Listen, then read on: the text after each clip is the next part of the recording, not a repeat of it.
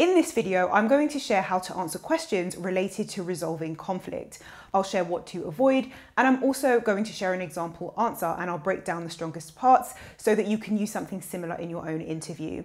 I'm Amri Celeste, an interview coach and HR recruitment specialist with over 10 years hiring experience, and I make videos to help you get hired. So if you're job hunting or interviewing, do like and subscribe.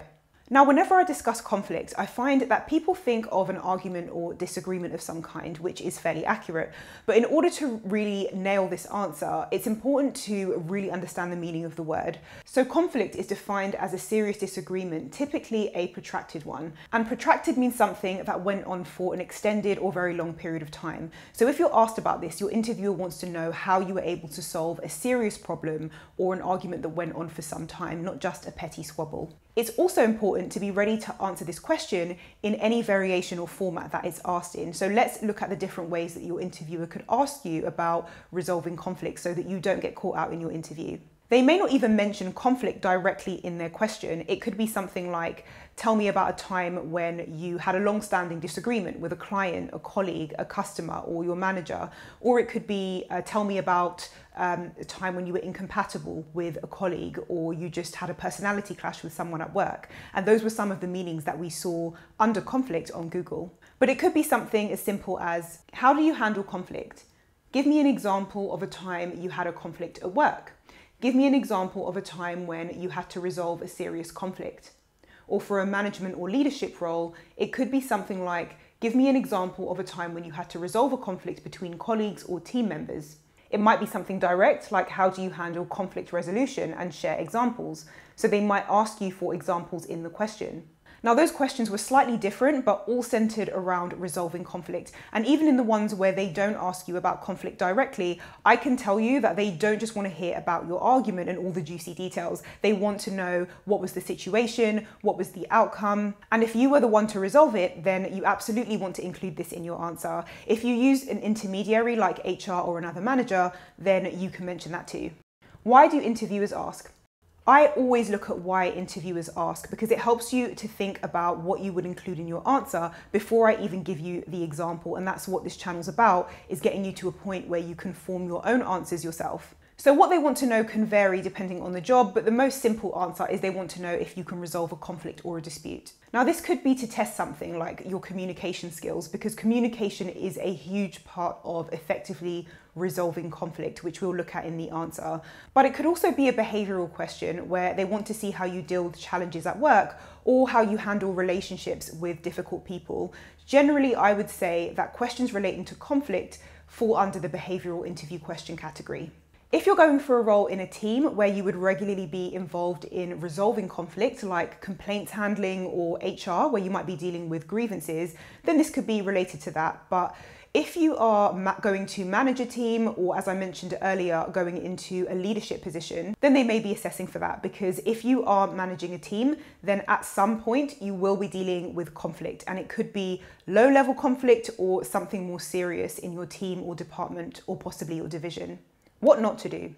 When you're answering this question, I would recommend not making the conflict too light, like I had a very rude colleague who never said good morning, or I had a colleague that was always late to meetings, unless their lateness caused a significant inconvenience or a negative impact that then led to a long-term conflict. How to answer? An example answer to tell me about a time you had conflict at work is, a colleague at work gained a reputation for being lazy. Multiple team members felt they created more work for the rest of the team by not completing tasks efficiently. This went on for months and stirred up resentment and ongoing conflict with various team members. Eventually, this person became isolated from the rest of the team, and several team members told me they were planning to report this person to management. Before we spoke to management, I sat down with affected team members. I explained that although the actions of this person are frustrating, things seem to have escalated over the months and the working environment was now very toxic. I felt we should communicate with this person to see if we could resolve this conflict before flagging to management. I asked if they could imagine how it might feel to be approached by management in this way, knowing that many of your colleagues had an issue but have not spoken to you. The majority agreed to wait until I'd spoken to this colleague. I volunteered to speak to this person one-on-one as opposed to an intimidating group conversation. When I sat down with this colleague, they were completely aware that the mood at work had changed towards them, but they had no idea why. They wanted to have a happier working environment. I explained that multiple situations had caused frustration, and they explained that they were going through a very volatile divorce, which had caused a lack of concentration and focus at work. But they were glad I had spoken to them, as they were not aware what the problem was and felt very isolated. I spoke to the team members that had an issue without disclosing specifics of my colleague's divorce. I simply explained that there were serious personal issues, and we agreed to find a way to be more supportive of this person through their difficult time. They appreciated the support, and over a short time, their quality of work improved, along with their relationship with other team members. This experience encouraged the team to communicate more when they were experiencing frustration in future. I do have another example answer to this question in my top 10 situational interview questions and answers video, so I will link that in the description below this video. Sometimes it can be helpful to look at alternative answers to give yourself a wider variety to build your own answer from. So there's a lot of strong points in this answer that could be transferred to your own answer, so let's take a look. First of all, there is the frustration with the colleague not pulling their weight. To be clear, what makes this a conflict is that it went on for some months and created resentment and a difficult working environment. In your own answer, you can use any example with a client, customer, colleague, or a manager. For example, a client or customer with a long history of complaints that you resolved, maybe a colleague that you clashed with, or a manager that did something that irritated you on a consistent basis that ended up damaging your working relationship with them, and you took steps to resolve and repair it. So there are 5 key skills represented in this answer, and you can focus your answer on any one of them or multiple to strengthen your answer, and I'll show you how. Number 1 is behavioral logic. In this answer, it's very clear what this person's motivations were and why they took each action. Whether or not you agree with them, there were clear behaviors demonstrated in relation to resolving the conflict. One thing to bear in mind is that when it comes to resolving conflict, there's no one way or right way to go about it. People have different behaviors and personalities, and when you're resolving conflict, they can and do respond in different ways. But when you're answering this question, you can show a clear behavioral logic behind your actions, which basically means explain why you took each step. This shows what your behaviors are in relation to conflict resolution. 2 is emotional maturity. In this answer, this person doesn't give in to mob mentality and go along with other colleagues, which could have been the easy option. It takes a lot of emotional maturity to go against the crowd, especially when that crowd is irritable. So this person took active steps to resolve the conflict and showed emotional intelligence and caution with their approach. In your answer, it's important to show that you took a balanced approach and that you're emotionally mature enough to step outside of any anger or frustration you or others were feeling to try to understand the other person with an open mind. If this has given you any value so far, do leave a comment below and let me know. I would highly appreciate any key takeaways so I know what's been most useful for you. 3 is open communication. Communication should always heavily underpin your approach when you're talking about conflict, upset, or disagreement, and should basically be the theme of your answer. This is especially important if your answer involves an example where multiple people, as well as yourself, were involved in the conflict. In this answer, this person sat down with the team and communicated their feelings about how this person seemed to have spiraled, affecting the working atmosphere. And that was before they even communicated directly with the colleague. They explored all direct communication before making this person feel uncomfortable by reporting them. They also volunteered to speak to this person separately one-on-one, as people tend to clam up when they're approached by a group. It's a little more intimidating. And due to this approach, the colleague opened up and revealed a very personal and deeply stressful situation that they were going through. Skill 4 is empathy. This is such a powerful skill when handling conflict because it's very difficult, if not impossible, to resolve a conflict if you're only thinking about yourself and the outcome you want, as opposed to what the other person might be experiencing.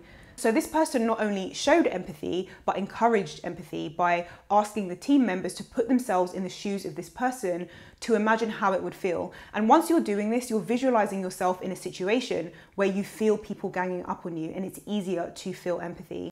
Being able to invoke empathy in others is an incredibly powerful skill when it comes to resolving conflict.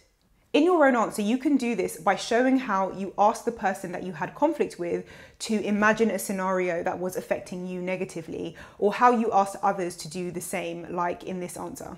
They also demonstrated showing support for this person while they were struggling. Skill 5 is discretion. Now, it doesn't mention in this answer that this person asked the colleague to keep the disclosure of the divorce a secret, but it's a highly personal situation, and this person showed measured judgment and discretion by not disclosing specifics to the team, but still giving them enough information that it affected change to the way that they treated that colleague.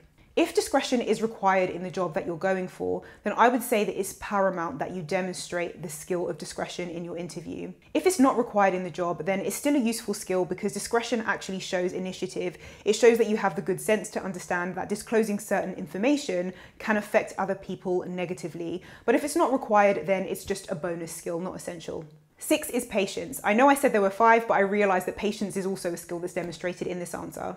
In this answer, this person encourages patience from the wider team while they speak to this person. Then again, while they offer support and give this person time to improve.